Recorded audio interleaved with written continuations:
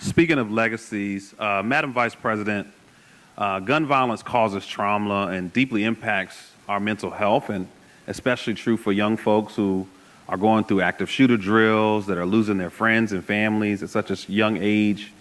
And you have spent your career, I would argue most of your life, working on this issue. As district attorney, 20 years of pouring into efforts to be smart about how we prevent violence and really elevating the national model for how we deal with stress and trauma amongst our youth.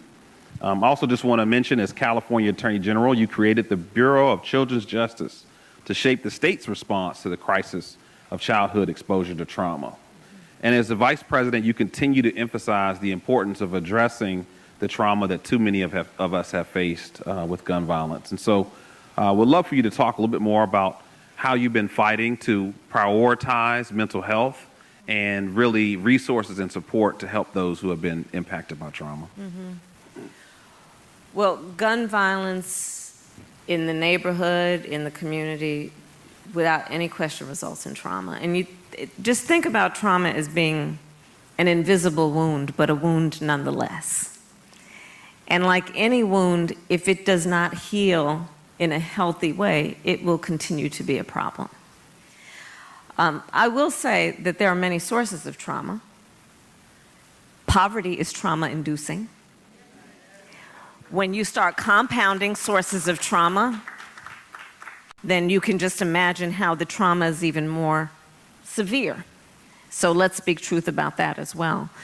But, you know, on the issue of what I've seen in particular about the trauma that comes from exposure to violence, you know, some people will simplify the point of post-traumatic stress disorder, PTSD, and one of the ways that I've heard it simplified, but it makes sense, is imagine every day you're walking across a very busy street, and out of nowhere a Mack truck comes barreling down.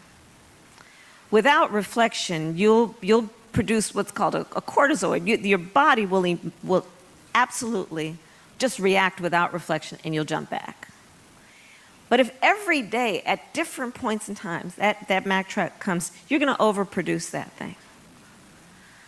That is the thing that your body is designed to do to help you deal with stress. But when you overproduce it, one day, as this example goes, you're walking across the street, you look up, you see that Mack truck coming, and you keep walking. Because you've so overproduced this thing that it makes you numb. It's really important to understand that that is one of the symptoms of exposure to trauma-inducing things, because, you know, when we talk about how, especially our young people are misdiagnosed, when people will look at our young people and say, oh, they don't have any emotion or feelings,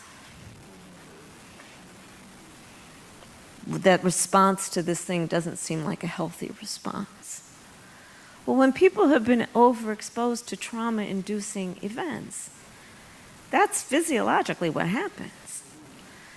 So we have to also elevate the conversation about what trauma looks like and what the effects of trauma look like. It includes that a young person, or of any age, by the way, will have trouble sleeping at night, will have depression, will have flashbacks. If they're in class, will act out, and then get labeled the bad kid, which just produces a whole other cycle of then getting, put on detention, getting kicked out of school. So this issue of early diagnosis and treatment of trauma has profound impacts on everyone from our youngest to of any age. And part of then the work that Quavo, you've been doing with the foundation, what we've been doing, is to elevate the importance of dealing with mental health.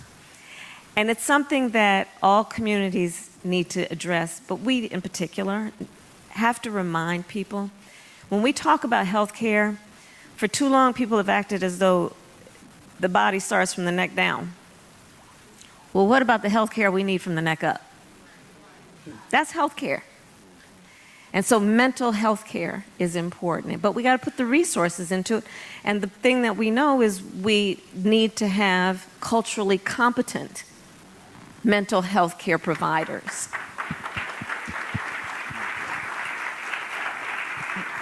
You mentioned, Greg, I did the college tour last fall.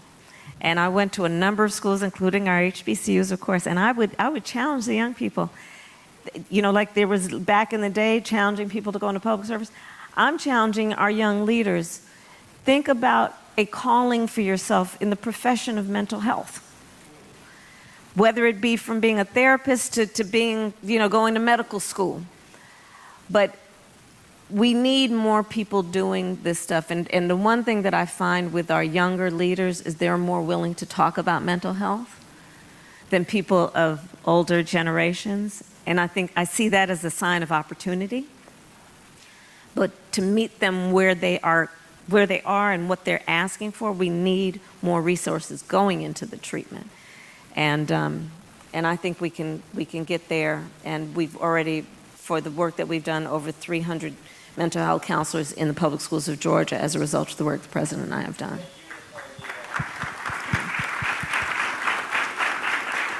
And I will add one more thing. Please pass the word. There's a crisis line that we've set up, 988. And here's the thing to let people know about that. You can be anonymous. You can text it, you can call it. You can have a conversation. Sometimes it's just about creating safe places for people to talk. Just to be able to talk. And so 988 is something that we should get the word out, where it's anonymous. You can just call and talk with somebody about how you are feeling in a safe place. Thank you.